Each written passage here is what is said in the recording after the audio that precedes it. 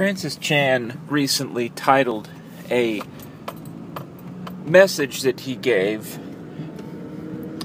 "If Jesus were the pastor of your church, you probably wouldn't go." And, of course, the title of the sermon alone was more catchy than any Time magazine headline or any newspaper article I'd ever seen. So I watched it, and you know, Francis has always had a way with words, a way with laying things out the way that it is, the way that's honest and true, and I personally believe the way that Jesus would have wanted it to be said, that he would have said it himself. So this message is in no way, shape, or form to simply regurgitate everything that Francis said, and I probably couldn't. Well, I know I couldn't do it as well as him anyway. But what I want to say is, what is church? First of all, what is church, and who is Jesus? I mean, we know by tradition, we know all of these things that we've heard. We know this habitual thinking pattern that we've put ourselves into of setting the alarm for 9 a.m., being at church, by 10, and focusing on where we're going to go to eat. It's the same routine. Eat, church, sleep, repeat on a weekly basis as far as a Sunday.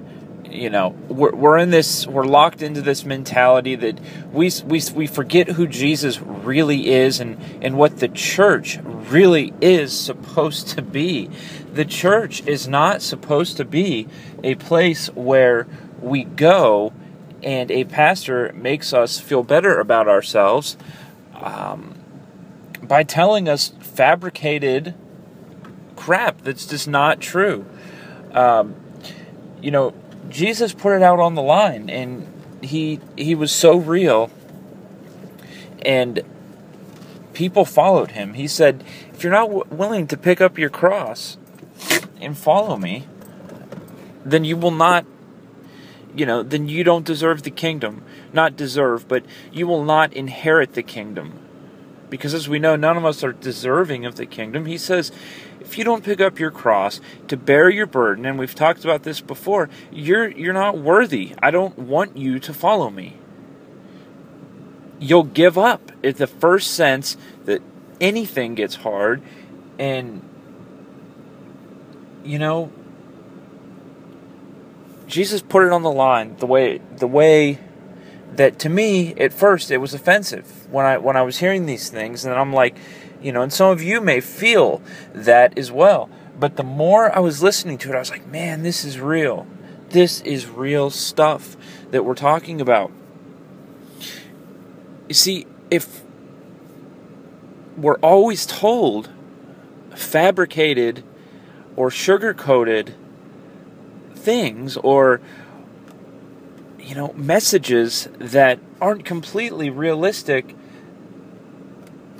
then we're never going to grow as a Christian. If we have these things, you see, we cannot love Jesus as much.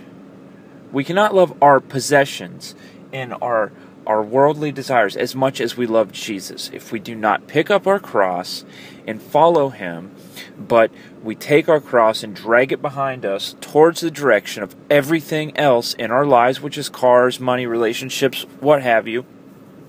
We'll never grow in Jesus. Now, does that mean you're going to hell? No. I strongly believe that those who call on the name of the Lord will be saved. But what I'm saying is that we need to get past the surface and understand that Jesus has called us to be the salt and the light of the world. Think for a moment of the church that you go to. See, in Acts 2, we hear all about people giving the clothes off their back, giving to anyone in need. My bank account is your bank account, and the shirt I'm wearing is the shirt you're wearing, if you so choose. If you're in need, I will provide. People gave and gave and gave. And the reason they did that is because the messages were true and they were real. Jesus was not afraid of offending people. He was not afraid of standing out and being different. And if you don't believe me, read through any of the 4 Gospels and you'll see what I mean. Jesus was a man of courage, not just because he took the weight of the world on his shoulders, but because he spoke with such a drive and such a passion and such a he had no fear. He lacked fear and was completely filled with courage. He said it how it was, and he didn't sugarcoat anything. So this is why Francis says, if Jesus were the pastor of your church, you probably wouldn't go. And many people did walk away from him. But do you think that bothered Jesus? No. I personally don't think it did. He knew that he was on this world for a purpose, and for a short time at that, to complete this purpose, and he didn't have time to mess around. And neither do we. We don't have time to mess around while we have certain parts in the world that are living between $1.25 and $2 a day, a large number. I don't have my statistics on me, but there's a lot of people that are doing that, and we're focused on our cars and on our clothes. And it's totally unlike the church to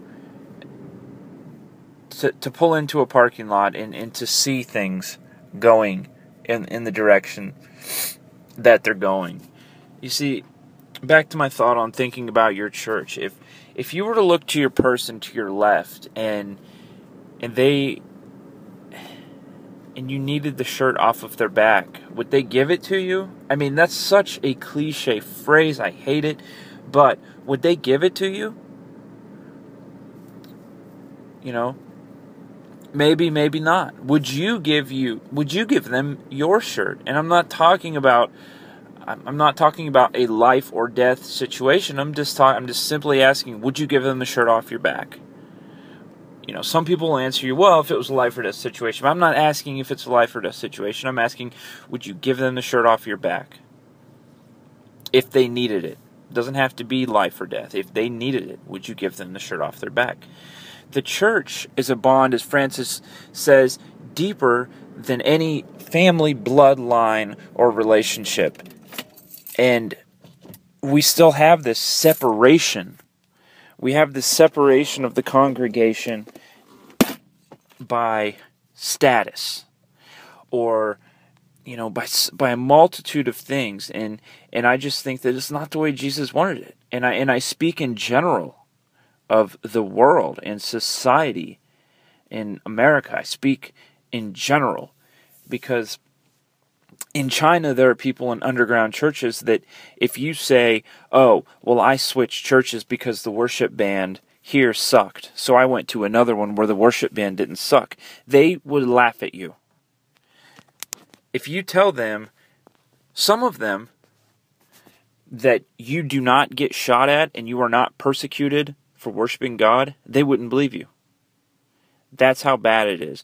See, we get caught up in this little capsule, and we begin to capsulate everything, and we begin to put our whole lives in this one tiny space, and we forget that anything else exists.